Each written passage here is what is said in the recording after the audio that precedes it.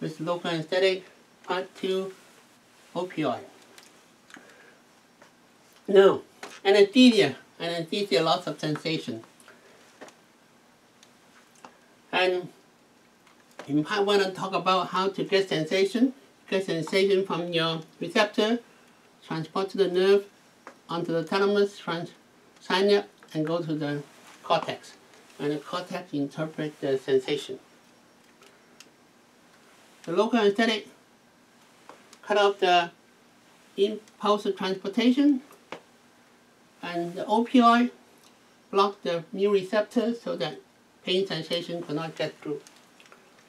Now we talk about this part here. If the brain cannot interpret the sensation, there's no sensation recorded by the patient. If the patient does not remember any sensation, then he or she has no sensation. So what you're talking about is mainly amnesia.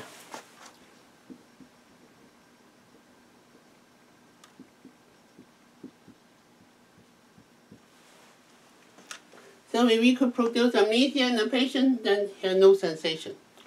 How do you produce amnesia? We don't really know, because we don't know how to remember anything. Now, to produce amnesia, we only know that certain drugs that we use could produce amnesia. Barbiturate is one of them.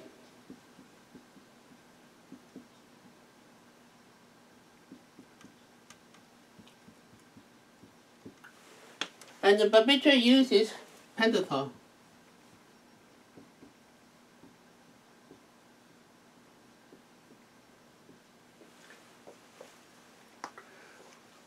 But we don't use pentothal very often anymore because the manufacturers do not make them, because they don't make money on it. So we don't have any pentothal to use. Sometimes we use methotrexate, but methotrexate limited supply. The other drug we use right now is propofol.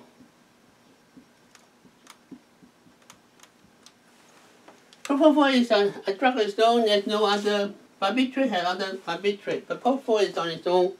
One drug. There's oil-based, so they have to emulsify it with some soy product and egg products, and it becomes a milky substance.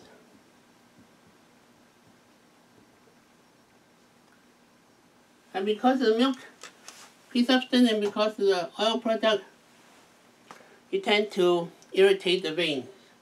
So to give propofol, sometimes you have to give some local anesthetic mixed with it. Other drugs that we can use to produce amnesia is any benzodiazepine group. And the one we use is midazolam. Midazolam.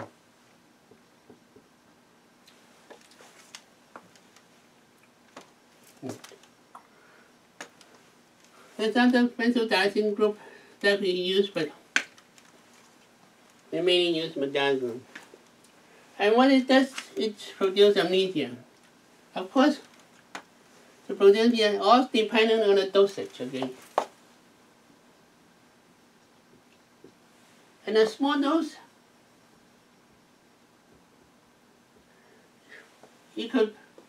it's mainly anti-anxiety drugs.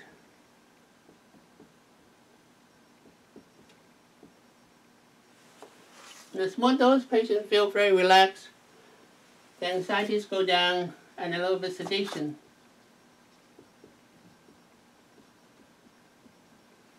On a larger dose, they become comatose. So comatose become just a general anesthetic. So all those drugs depending on the dosage. The other drugs you can use, for example, use the phenodiazine,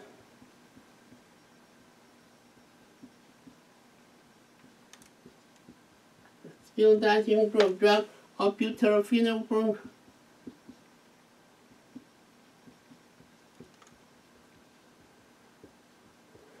Butyrophenol group of drugs, but they don't use it anymore.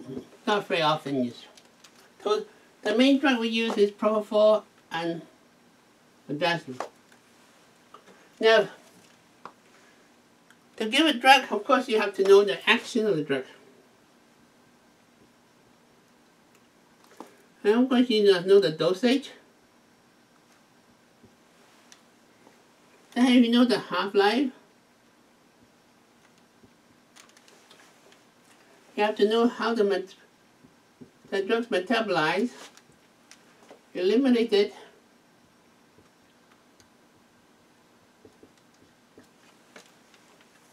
and you know some of the side effects.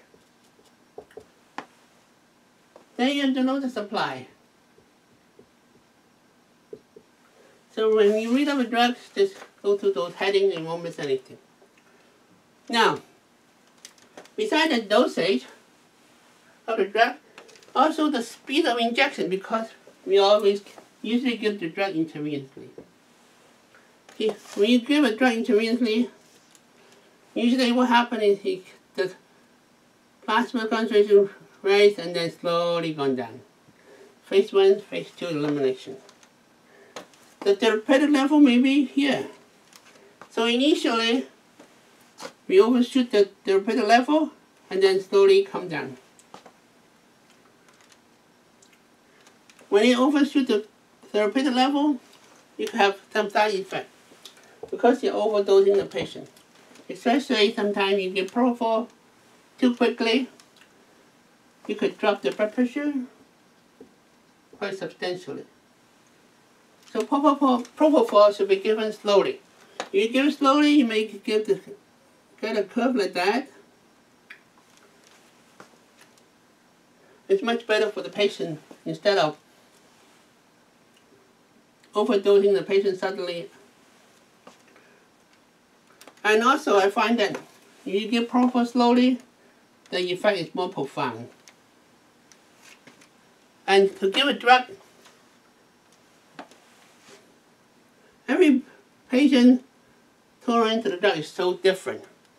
There's so many things that could happen to the drug when you're giving them, all depending on the volume of distribution. See? When it's protein bound, right? Also,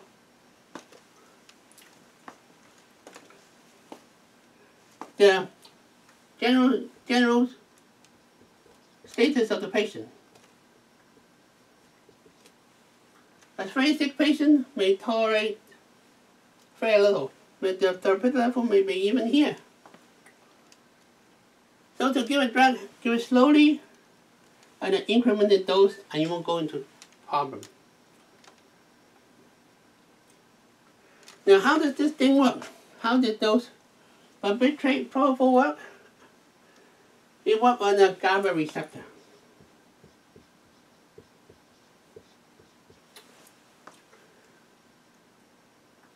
A lot of work has been done by very clever people trying to find out exactly how it works. You want to read about it, you have to read about the ligand gate theory, which is pretty complicated. But essentially, the GABA receptor, you look at the GABA receptor from the top. GABA receptor consists of something like 5 units. And then each unit has 5 subunits. And those are protein coil molecules. And in the protein coil molecule, something like that, there are receptors along the way, and each drug has its own receptor. That's the basic thing. And once the drug attacks receptor, it changes the function of the GABA receptor. Usually for those drugs, it increases the function of the GABA receptor, so it decreases the consciousness.